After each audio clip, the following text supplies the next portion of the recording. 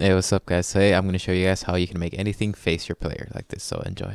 Alright, so first you need a prop. In my case I have this PNG image which I'm going to be using. Now firstly go into your PNG image, so wherever you have this, in my case I have this here. Go in here, you want to make sure, so you see here in the left, bottom left corner there's this X. You want to align this with the opposite of the X. So for example my X, if I'm facing this way, you see it's going to the right, so I'm going to turn this facing left. That way it's facing the opposite, and that's going to help us, that's going to help this thing face our player. Then you want to compile and save that. All right, you can see now that turned around, so that's cool. Right now for actual device, go into your verse explorer, and we're going to create a new device here. So right click, add new verse file. PNG face player underscore device.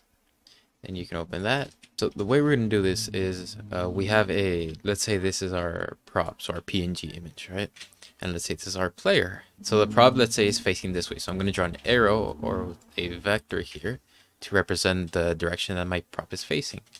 Now I want this to be facing this, so I would draw an arrow like this, more or less. Just pretend that's straight, right? But basically I want to rotate this so that it ends up here. And we're going to use that doing a make shortest direction function. It takes two vectors. It takes firstly the vector here, so the one facing front, and secondly the vector that I want to rotate to. In this case, this, I'm going to color it blue vector like this. All right. Now the way we get this blue vector is by subtracting my player position, so my position of my player, minus the position of my prop here, so minus my prop position, right? And that's going to give me this blue vector here. And the red vector, we're just going to using a function called getLocalForwards and add that into our actual prop. All right, so in here, firstly, we need a reference to our prop, so I'm going to make an editable.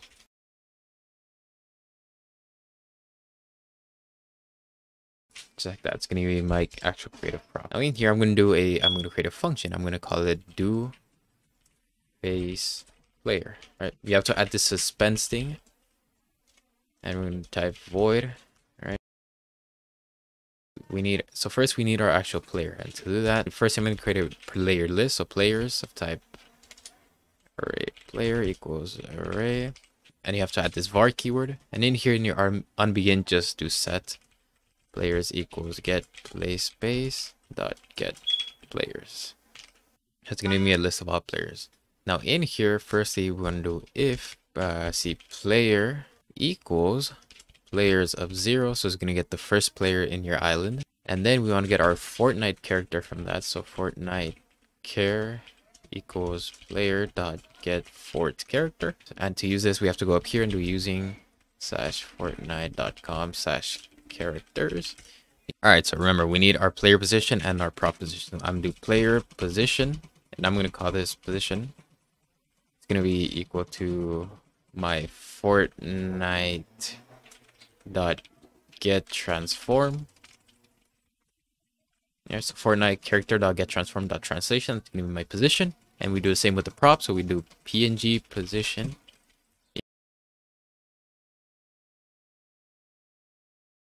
All right, all is good. Now we need the actual front vector. So we're gonna do PNG front.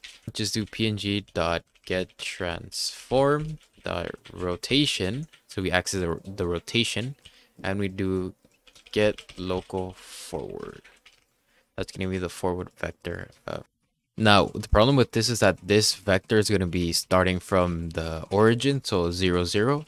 And we need that to start from our PNG position. So all we need to do is just add my PNG position.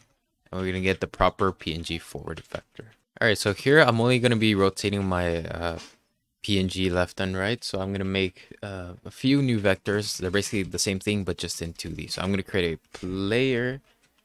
I'm going to call it 2D. It's going to be equal to a vector 3. Okay, so I'm just going to pass in my player and I'm going to do this. So x equals player position dot x. So I'm assigning the x to the x, so nothing special there.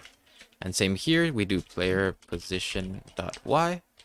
But the z, I'm just going to make this 0.0. So I'm basically getting the same vector again, but just setting the z equal to 0.0.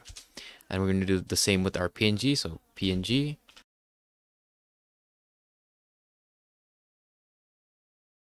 So we get the same positions from our X and our Y, and of course make this capital. But I'm just gonna make our Z 0.0. Okay, like that. So just the same thing, and the same with our PNG front. So